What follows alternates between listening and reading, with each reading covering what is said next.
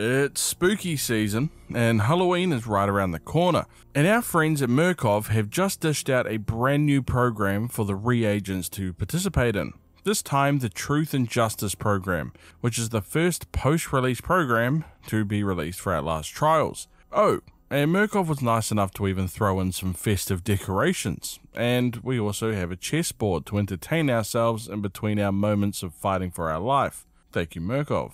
Just like Mother Gooseberry with the carnival and orphanage, Murkoff has now transferred Coyle from the police station to his brand new set, the courthouse. The reagents need another lesson in justice and loyalty, and Easterman is happy to oblige, mentioning that we must all fight for and protect the people who help us, Murkoff, and that our goal is to kill the judge and make them pay for crossing them. I really do have to admit, whoever is doing the set design for Murkoff needs a raise, because this is some impressive stuff. Once you reach the main lobby, you really get a feeling of Murkoff justice deep down, but the reagents waste no time in getting into the courtroom.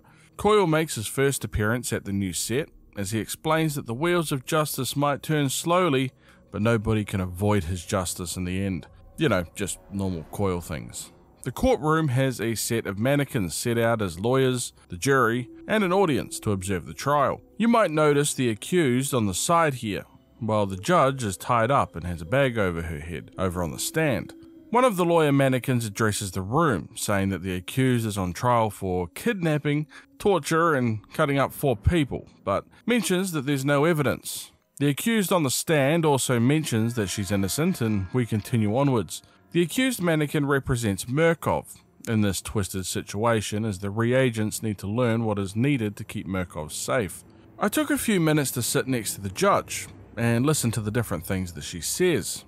And other than the fact that she doesn't feel she deserves what's going on for her, she mentions that we should kill the doll, and that it was only a doll. It did get me wondering if this might actually be the judge that convicted and sentenced Phyllis Futterman, aka Mother Gooseberry, since the charges the accused was on trial for were very similar to that of Phyllis, and the reference to the doll could be alluding to her duck puppet, Dr. Futterman. Let me know what you think if I'm onto something there in the comments. Anyway, the reagents will need to collect the evidence for the case, and this includes a puzzle right out of the movie 7. When you activate the box, a timer will begin, and a black light will reveal numbers hidden around the room next to a pyramid that is either filled, partially filled, or completely empty. The correct order for the code is by doing it in order of the lowest to the highest, aka you take the empty pyramid first, then the one section filled in, 2 sections filled in, and then finally the whole section filled in. The evidence in question is a human head that will need to be taken outside to a fountain. Once placed inside, they will need to collect acid to act as the liquid for the fountain. Acid, heads, fountain. You can probably guess what's happening here. And find the remaining heads of the accused's victims and continue to place them within our acid fountain.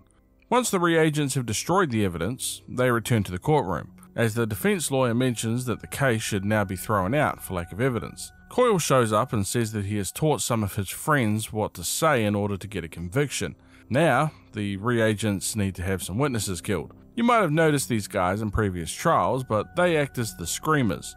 The reagents are provided with a device that causes their heads to explode, and a separate device to track them down around the courthouse while Coyle chases you down. Once the reagents have dispatched of the witnesses, we return to the courthouse to prove that without evidence and witnesses, there is no case.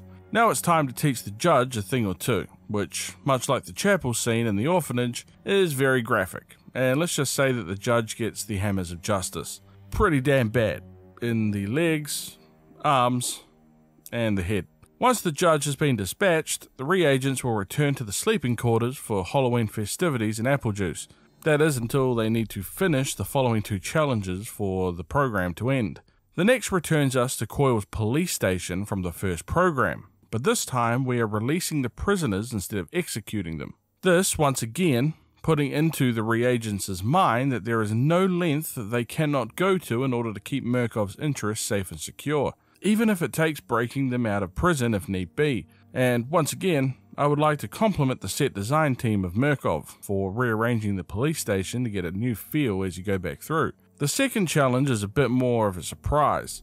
This time, we're making our way back to the orphanage set with Mother Gooseberry, as Easterman encourages obedience and urges us to accept the challenges and lessons taught to grow into a new person. This one's a bit more foul, to be honest with you. The idea is that the reagents need to go into the orphanage and collect some of the children, which I do want to remind everyone are mannequins, not real ones, but still. There is a van outside which literally says free candy on the side of it, and the nuns inside the van explain that the children mannequins need to go to confessional. Good old Mother Goose is as terrifying as ever, and once you find the power shut-off locations, the children can be saved and placed into the van outside. Damn, what a sentence. After a long day of destroying evidence, killing witnesses, judges, and releasing prisoners and saving children, the reagents get to head back to the sleeping quarters for some much needed rest until Murkoff unleashes their next twisted program for them to enjoy, probably in 3 to 4 months, but it's hard to say. Thank you for watching the video as always.